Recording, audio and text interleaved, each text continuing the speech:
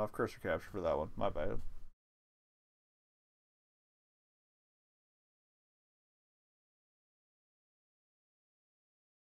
I'm gonna do that real quick, actually. Whoop.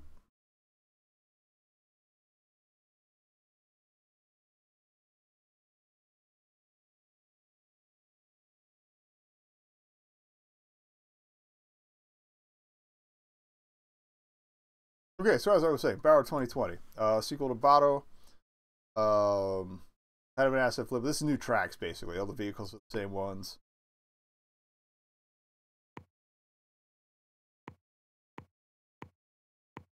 Unfortunately, can't your color playing solo. But I guess we'll be the bus. I think they all, I'm pretty sure they all handle the same. I think it's got local multi. Yeah, well, it's got at least local 2-player. Around, like, I have 800. Oh, yeah, visually, yes. It's very Stunt Race FX, which we need to go back to on the Switch because I tried to play and it crashed. They finally get it to emulate properly on something. And, yeah, it explodes. That's the other thing. There's a lot of laps. How many tracks are there in this? Because the first one had a decent stack, and then they put out an expansion DLC. That one looks like a lot like the other one, but I don't know if they changed this bridge section. What's up with that? 5, 6, 7. Okay, 8. The first one, I think it had 16 total in the first one, so maybe we'll go 8 and 8. I think the first one did like 10 and 6 or something. But yeah, anyway, let's race.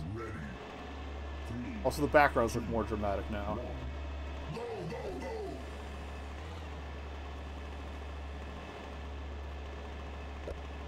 I don't know how to accelerate. Okay, that's weird. Accelerate is right on the D-pad. Or on the right stick. Okay.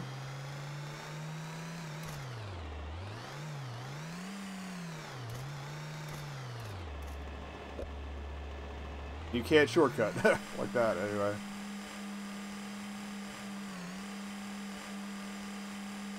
That's going to take some getting used to. I turned off joy to key, so I'm not overriding anything. That's just the default setting, apparently.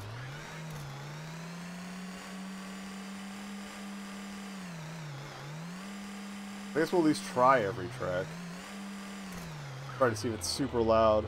Okay, it's not overpowering too much. This race might be a wash, though. I think the controls were weird in the first one, too. I just didn't make note of that before I got set up here.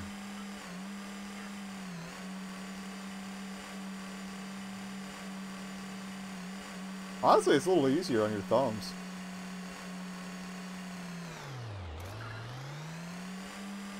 At some point, I'm going to have to track down a Super Nintendo or a system, like one of those retro multi-systems that plays cartridges, and get a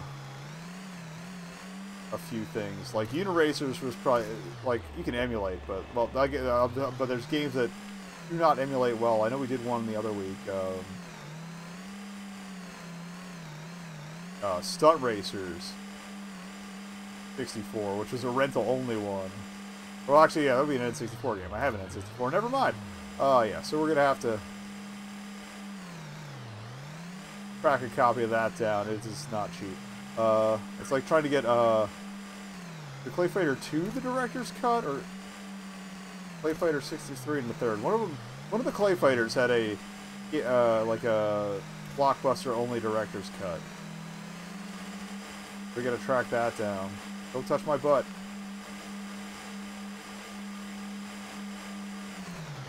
Oh god. Touch my butt. But yeah, I want to get Uniracers. That one probably emulates fine, but yeah, we got through like one set of courses on that Stunt Racer 64 before it blew up. They found one emulator it kind of works on, but then there's just too much going on or something, and at least my old computer can't handle it. Though all things considered, it does hold together pretty well.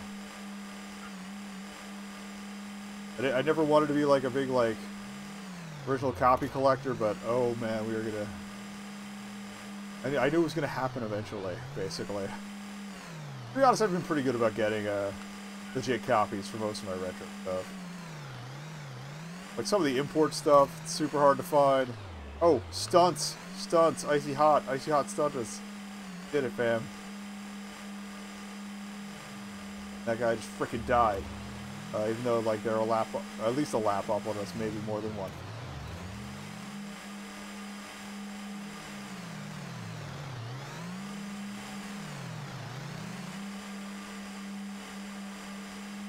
But yeah, like I will admit that some of the import PlayStation stuff has not actually been imported by myself lately. It's a little bit of emu. I think I say that when I play it anyway, but I got to archive anymore. Like, hey, not nice. Like, if they're not going to re-release this stuff or make it easier to get on future platforms, screw it. I also used to be against getting a digital version, like, yeah, digital re-releases, like the PlayStation Classics and stuff, unless I had to. Very original hardware kind of guy. I think I might actually start forking out for more of those. I don't know if it happened. I know in EU they re-released Jack X on PS4, and I kind of want to get it because I learned in a video about it, the same video I learned that about it, that Jack X does not play well with the slim PlayStation 2, which is the one I have. I don't feel like finding a fat one. So, we're in trouble. I've never had the glitches he described, or the guy who made the video described, but I think I've had a little bit of trouble before. That, and I think there was something that was supposed to recognize off of connecting Daxter on PSP to it. That's the other thing, yeah. Did they include the special unlocks you got for if you link up? I think there were some from save files too, but there was definitely one card, maybe two cards and characters, or something like that, that you could only get by having Daxter on the PSP and then plugging it into your PS2 and having the game recognize it. So they didn't keep that. We keep doing it the hard way and hope we don't die forever.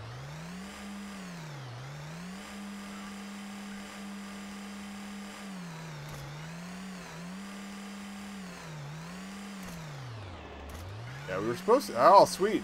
A full aileron roll. Very nice. We were supposed to do Garfield Kart for the Switch tonight, but they moved that back a couple of weeks, so that's not going to happen. We are doing some other things on the Switch. Garfield Kart is not one of them.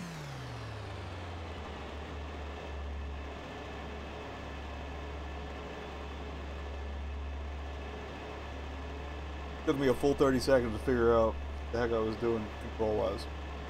But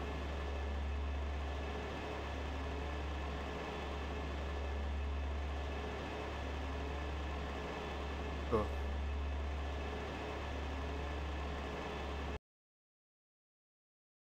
right, well, we'll do at least 4 of the courses on this, since they, with the, I'm trying to stick to the default lap counts, and it's taking its. Get ready. 3, 2, 1. Go, go, go! I don't think, I forget if the announcer voice was in the original for this too. I do like the camera in this one. It says it goes everywhere and makes him violently ill.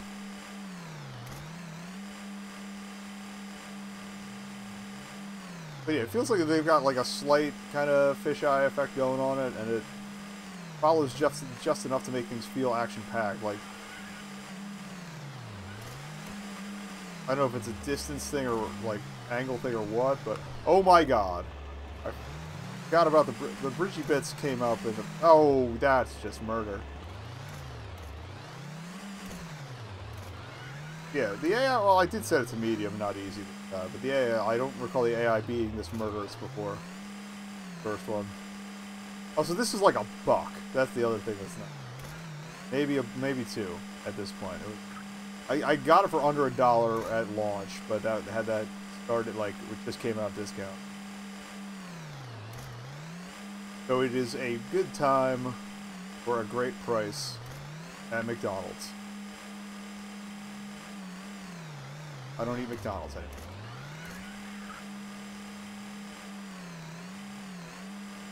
It's not even so much because of the allegedly horrific practices and whatnot. They actually got rated pretty okay on beef recently.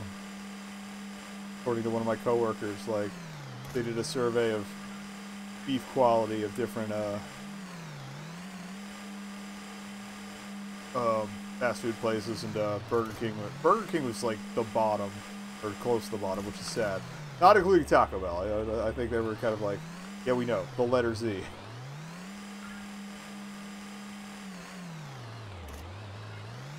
Well, to be honest, whatever, it's still edible. I feel like, yeah, the badness of Taco Bell beef has been greatly over-reported, but whatever. But yeah, like Panera and Chipotle were the best two on beef. I don't trust Chipotle because they have issues with their vegetables like every 5 months, but whatever. Margaritas cure everything. I forget where I was going with this. Oh, I brought up McDonald's, that's why. Also, a friend of another coworker apparently got E. coli from the local Taco Bell. Again, vegetable issues. So, and apparently, their settlement was to give him free Taco Bell for life, and it's like, wait a minute. Why would you get free the thing you got E. coli from for the rest of your life unless they're trying to kill you faster so you don't sue? Just doesn't make any sense to me. But, oh yeah, that's right. The McDonald's here sucks too. I think they were at a good 30% success rate for actually getting my order right. And my order is simple. All I want is a sausage McMuffin with egg. That's the one well, that's the part they screw up the most. It's always, I get the sausage McMuffin, no egg, or I get an egg McMuffin, that weird Canadian bacon ham nonsense. I like Canadian bacon, but it's not what I'm looking for with a sausage McMuffin with egg.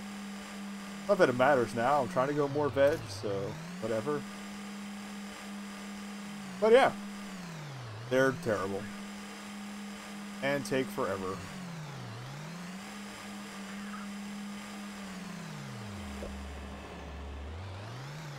At this point, the way I'm trying to get other stuff for the stream and for me and just everything else. Not like I have money for much beyond cup noodle anyway, so whatever.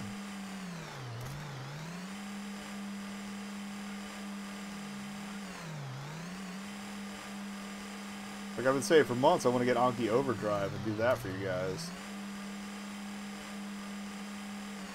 What it is, it's basically like robotic semi-AI driven slot cars put on an open track instead of a slotted one, and what's the other thing? Yeah, it's run by an app, and I have the apps for both versions. I just don't have the tracks or any of the cars, and like the thing is the tracks are modular, so you can kind of like get parts and different expansion kits and stuff and build your own. Company that makes them went out of business, which put a slight discount on the starter kits. But right now I'm trying to save money to pay off my any work that might be need doing on my real world car and get it inspected. Like I should be there's like one issue that might have come up over the course of the past year or so. Yeah, I want to get that squared away, and then if I have anything left after what I've tucked away, a little Christmas present for myself is the plan. Alright, let's menu. We'll do one more course.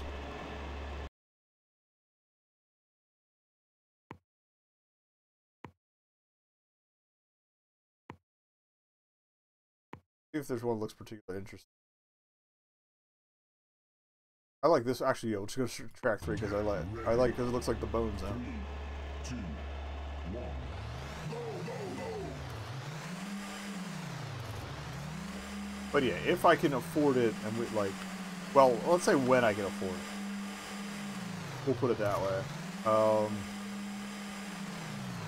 We will be doing that in such a way that, like, I'll have the cars themselves on main camera and then the game, like, tucked away in the corner. Or maybe vice versa. Oh, no, the cars are small, so it would help to see what we're doing. That'll be a bit of a different setup, but it'll be cool. Means I have to vacuum the floors, but whatever. Yeah, what else? Oh, and that and the same company made a similar thing beforehand called Anki Drive. And I think you can use the drive cars on overdrive, but not vice versa. But the deal with instead of modular tracks, they were preset tracks, but they were it was neat. They're rollout mats, so you can just roll them up and store them. I think the cars are a little smaller, but yeah. But with also with the game driving the overdrive version, like I'm gonna die. Yeah, with the game driving the overdrive version, there are weapon attacks and stuff, so you can see them on screen. It'll like cause the other car to spin out, all like in real life and stuff. It's really neat. It'll be fun hunting eBay for all the cars that I can't find and whatnot. Complete the collection. It'll be one of those obsessions, and I know it. And I still haven't finished collecting the Disney Infinity or Lego Dimensions stuff I wanted, so there's that.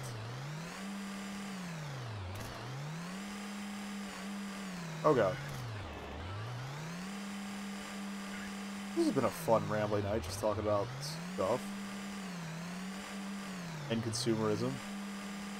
Speaking of consumerism, Loot Crate can eat my ass. Like, I've been waiting for the last Halo crate since June, right? And, like, we all know that, like, Loot Crate filed for bankruptcy, got bought out by some funding source. We're gonna have to get good and more reckless, but at this, I mean, sorry. I'm distracting myself. Yeah. And they've been slowly rolling out the crates that they owe people. In the meantime, they've still been shoving ads down my throat every goddamn day for other crates you could buy. Crates you can essentially kickstart, like they're crowdfunding. Probably a good idea since they have no goddamn money. Crowdfunding certain crate pitches, like limited run one-offs.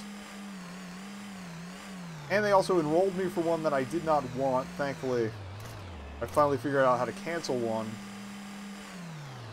Not entirely clear. You have to like go into the payment methods in your account. You have to go to the specific crate on your account list, go to payment methods for that one, and there's the cancel button. And even though I canceled, it's like it's had this thing like undo for the past like 4 days. Like my ass. Give me the crate I paid for. Technically by proxy. And the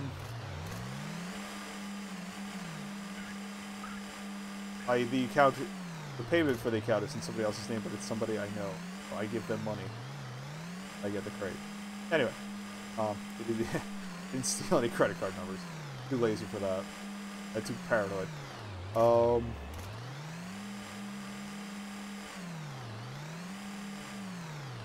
yeah, where was I going with this? So yeah, since June, they printed a sticker for it at the beginning of October, but still hadn't dropped it off with FedEx.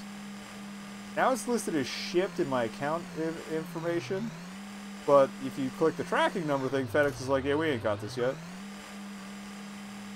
So I don't know what's going on. That's going to be a real fun unboxing episode, I'll tell you what. Like, this rant is refining itself in the back of my head every damn day.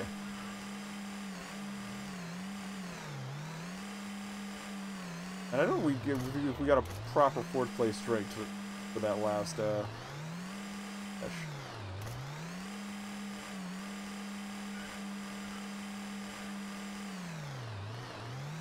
Put a really like a light touch on the steering, but it's actually fairly responsive. Like I'm worried way too much. Yeah, look at that. I just ripped right through that corner. That's what I get for being a cautious driver. Failure.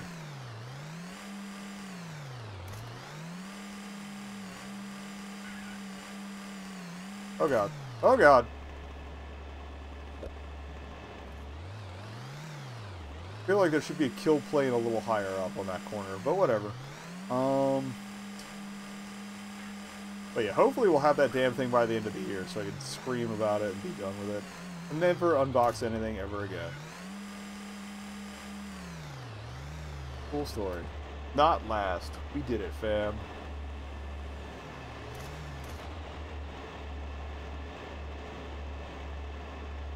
I just drank for the last two because I couldn't remember if we had drank for that. So I'm going to get another beer.